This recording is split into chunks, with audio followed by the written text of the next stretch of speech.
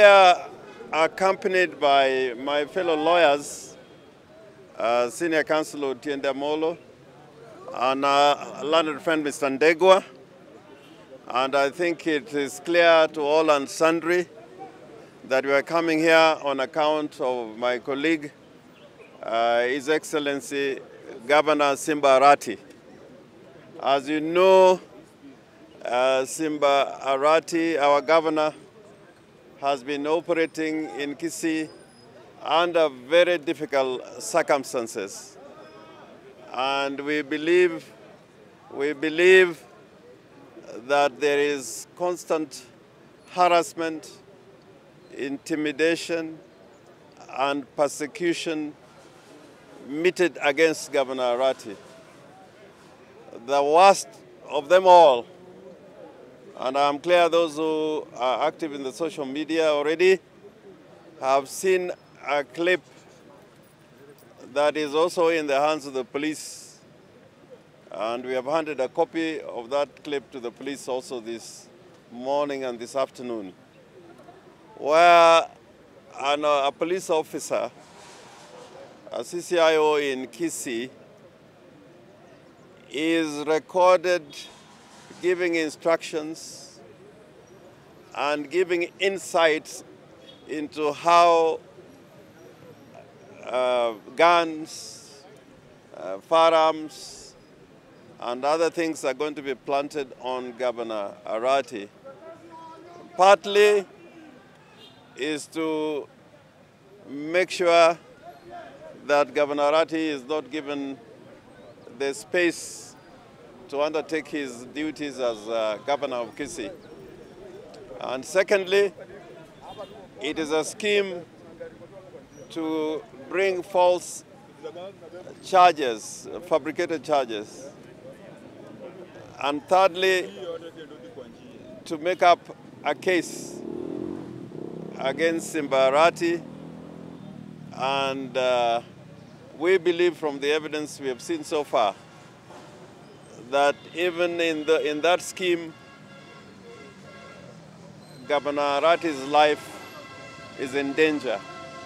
It's not just about persecution by the system, but we believe that his life is in danger.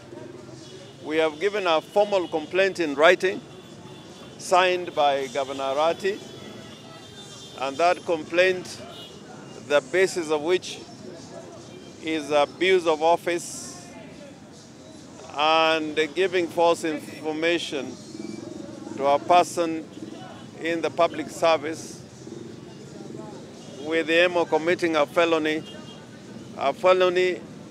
in which respect was going to be taken against Governor Arati.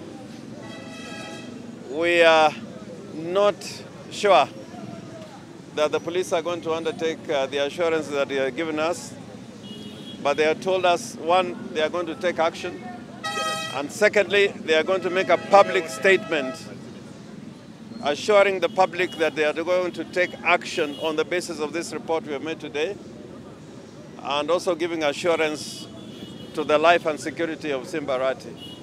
That awaits to be seen. But what has been happening in Kisii, where institutions of the state and people serving in the current government mobilizing assets and resources against Governor Arati, that must really come to an end. And if it cannot come to an end through official action, I am sure that the people of Kisii, the people in Kenya as a whole, are not going to take it idly without making some interventions.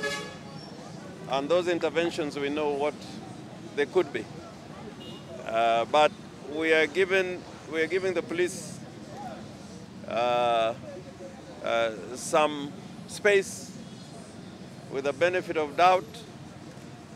We are giving them space to show us, to demonstrate that steps are going to be taken to investigate into this matter and also provide Simba Arati with space in which there is security and which his life will not stand endangered in the usual operations of his work as a state officer.